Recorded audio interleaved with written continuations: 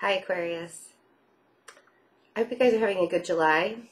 I know the beginning of July was pretty big for you. The thing is, I've been sitting with your energy all morning, and I couldn't quite pinpoint what I was feeling, but there is a very real anxiety like sitting in my solar plexus, and I think we've talked about this before. You being a natural air sign and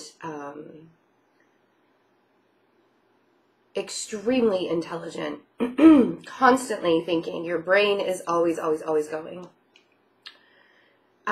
Sometimes the fears come up and you can't get them to quiet, which is really interesting because I was actually texting a friend of mine, and it is retrograde season and it is eclipse season, and she very kindly reminded me to stop living in like a fear-based past, but at the same time to make fear your friend, because we're only human. So we're going to, our egos will always tell us to fear something, even if we know deep down inside that we can do it. Which is interesting. And we were talking about the workshops that I'm doing in New York on Friday, and then Boston next Friday. And then in August, I'll be in Austin, Texas, and Atlanta. If you're interested, all of those links are below if you click on the description box underneath the video. I didn't really want to plug that, but we were talking about the workshops, and I keep on promoting to live without fear. And the thing is that's impossible. Being human, and she made it very apparent to me, and this is why I love my friends. And a lot of my friends these days are clients that have turned into friends, because you are all so fantastic. I'm like surrounded by this wonderful spiritual network now. And so living with the fear is okay. It's not letting yourself believe the fear. Not letting yourself believe what the fear is telling you, what your ego is telling you, that you're not good enough, or that you can't push through, or when things are going really well, something's bound to happen to where things are going to end up going badly. Living without that constant nagging that you're not good enough.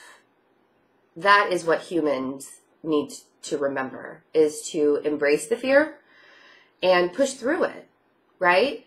And I kind of feel like that's what the second part of July is for you guys, because you have so many really great things happening. And the first part of July was exciting for you. And this eclipse season, so what I really want you to think about is what was going on during because the full lunar eclipse will be in your sign. It's during Leo season, but it's in the sign of Aquarius. And when there's a full moon, it's culmination of things, right? And you guys get the extra benefit of it being a full lunar eclipse. Interestingly enough, the full lunar eclipse is happening the night that I'm doing the Boston event. So I already feel like that's going to be a really special night, because we're going to be able to release a lot of fear-based thought process that we go through. What I want you guys to think about is what happened during the new moon eclipse in Aquarius during February. Because 3 of Pentacles, I feel like you have been learning so much about yourself and about your path, and the things that you need to push yourself on, right? The Fool, and have faith about. Because what's the point? If we can't believe in ourselves and believe that the path that we're taking is catered exactly to us. It's what we wrote in our soul contracts. So believe that where you have come from the last eclipse all the way up until now, it is real, it is happening, it is good. And it's a combination of having to end things in your life and starting fresh. Ah, the Death card. Having to end things in your life. End certain parts of your... And it's funny because people will be like, oh my gosh, the Death card. Don't be afraid of the Death card. It's about transformation. But it is a very real fear, that transformation. A very real fear of knowing that things have to end. You could have a Scorpio in your life that you kind of want to have a fresh start with, too. You're like, I kind of want to rebuild this. The Fool represents you. It is the sign of Aquarius. It is evolution. The Death card is evolution.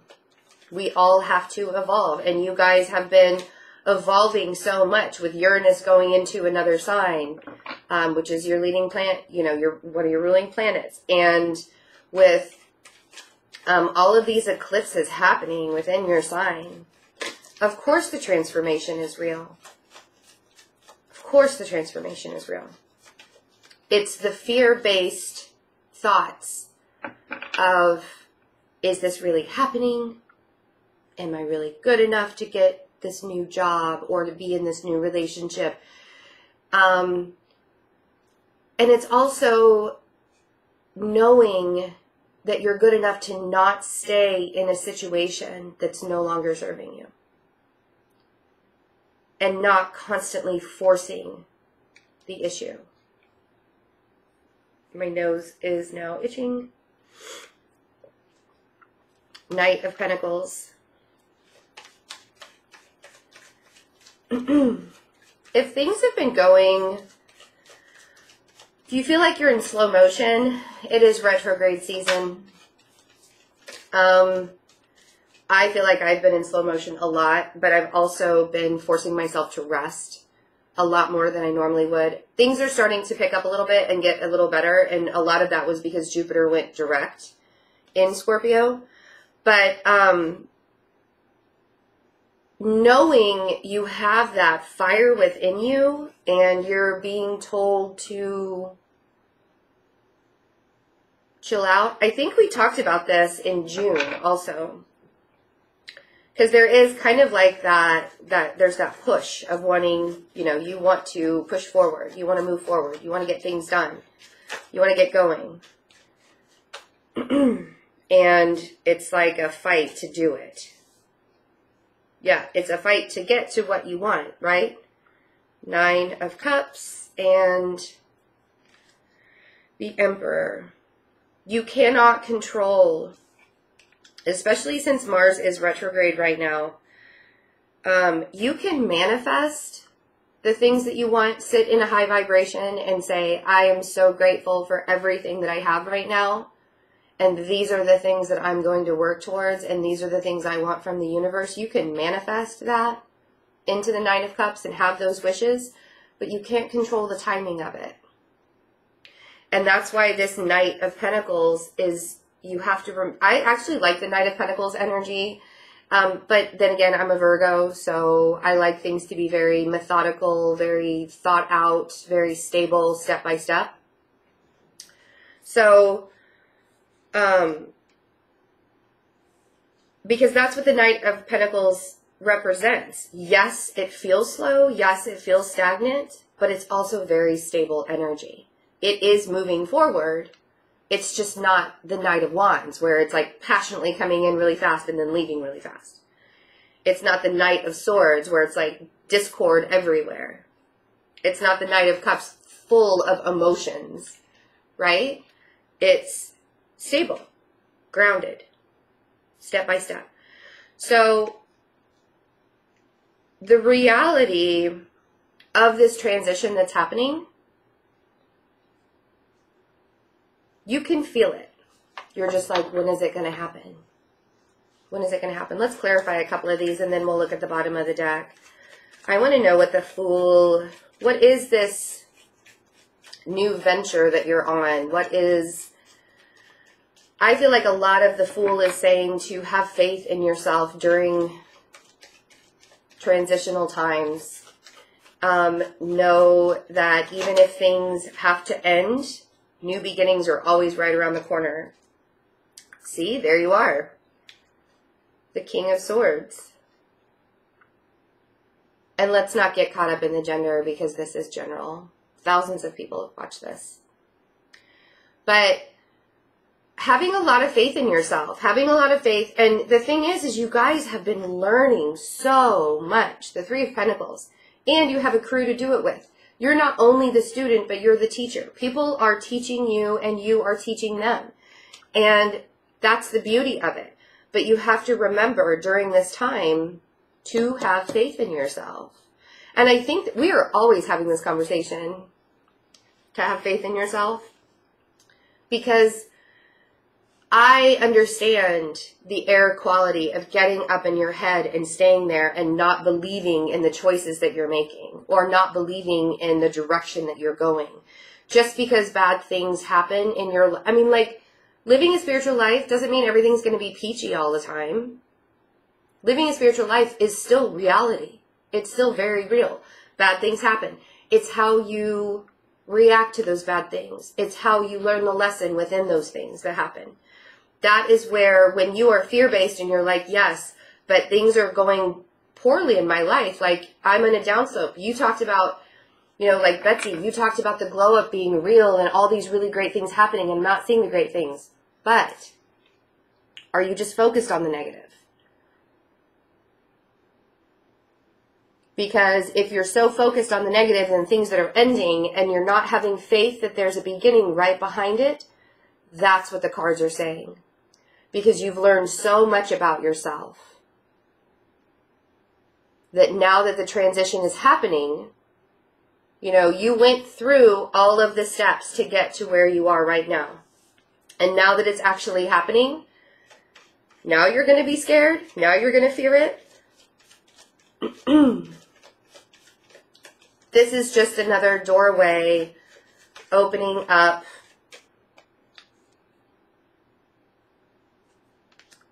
So many gifts and opportunities that you wanted to happen. So, let's see. What is this Death card? Two of Pentacles. Are you trying to decide what to do with the Scorpio? Or are you trying to decide where your transition is leading you? Let's clarify the Two of Pentacles. I'm curious about your decision. What decisions you have to make. Knight of Swords.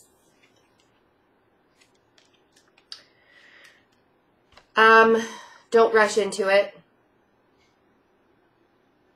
Even if you feel kind of rushed right now, or you feel like you have to make a decision right now, I want you to not have the Knight of Swords energy, but have the Knight of Pentacles energy, which is really difficult for an air sign to do sometimes. The Emperor. Is this an issue? Is the trying to control the way things go or look in the future, is that an issue for you? It is, actually. I feel like the more you try and control what happens in the future, the more confused you're going to be, the more blocked you're going to be. The Nine of Wands and the Seven of Cups on the Emperor. You could be fighting with an Aries and not really sure what to do about it. Or you could be fighting with your own control issues and not really sure what to do about it. Because you know what you want. And yes, I can totally... You could be fighting with the Mars energy that's in retrograde right now. Because that Mars energy, it's kicking my butt too. I would rather things be moving forward already. Can we go back to January where everything went direct? Life was on track. Seriously. So, be patient with what's coming because you can't control if you try and control the progress of your wishes and hopes and dreams coming, it's just going to keep blocking you from it.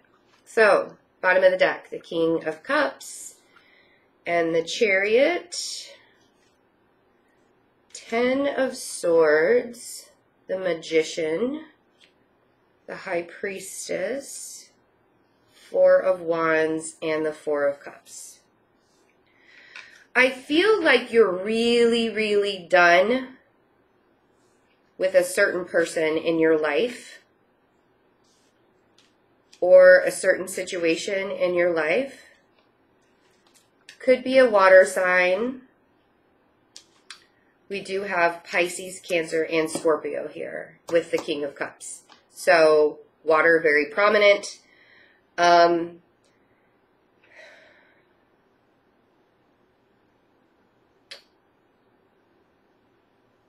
The thing is,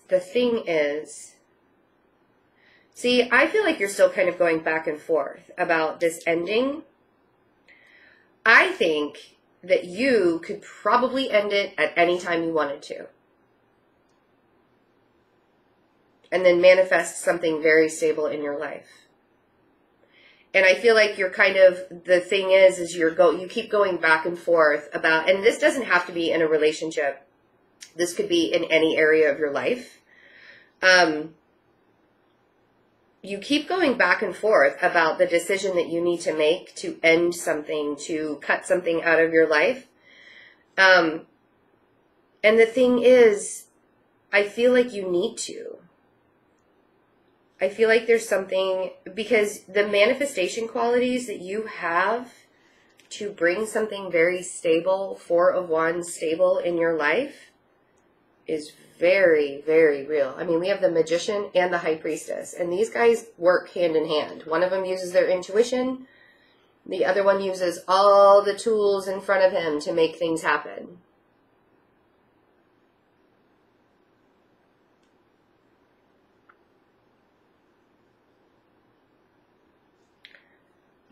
But to me, this looks like very, very quickly, something ending very, very quickly.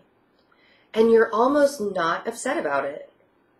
Because you know that if this or this situation, whatever this situation is, first of all, it happened in divine timing, came when it was supposed to. Second of all, it might feel really, really devastating, but you know that there's good stuff behind it. And this is the fear, though. You're afraid that it's going to end up totally devastating for you and all involved. Or once it's over, it's over. And there's like nothing left to pick up, right? I have the 4 of Cups at the bottom here. And so I kind of want to tell you to sit on it. Don't rush into anything, especially right now during retrograde season and eclipse season.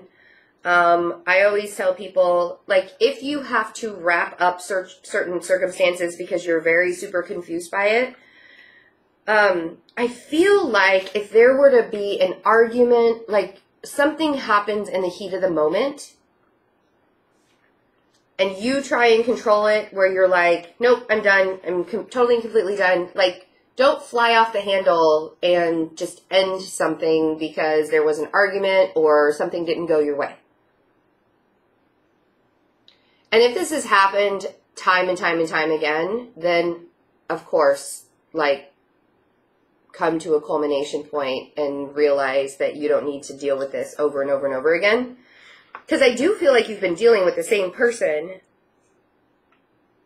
consistently. But I want you to make it happen to where it's a stable ending. Because I feel like if things were in a more went in a more stable direction where it ended, whatever situation this is.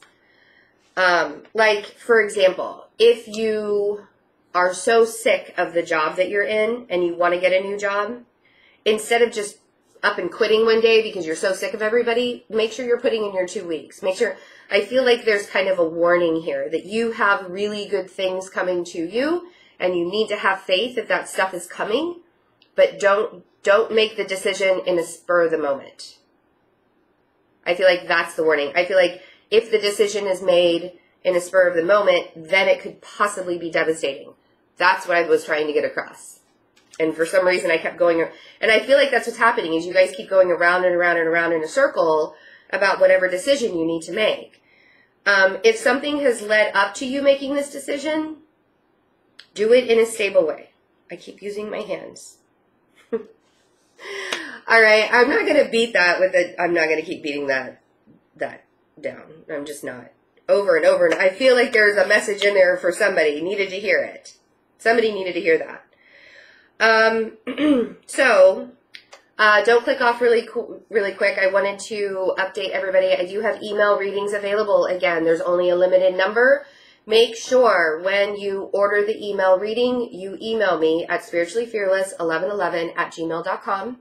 Email me your question and your sign and whoever else is involved, their first name and their sign.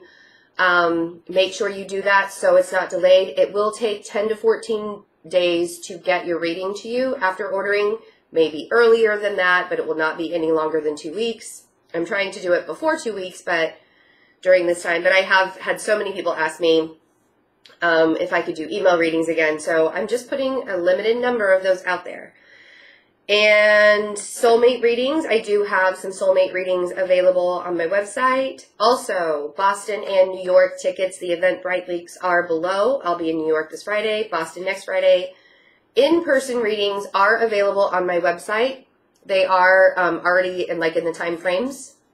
So go check that out for both weekends. I still have like 3, I think, for New York. And maybe 2. Maybe there's only 2 spots left for New York. I know Sunday has 2 spots left. And then Boston, I think I have like 5 spots left for next weekend. So go check it out. I would love to meet everybody. I'm really, really excited about these workshops. They're going to be a lot of fun. And as always, go to my website, fearlessintuition.net. You can email me also if you have any questions about anything. I love you guys. Bye.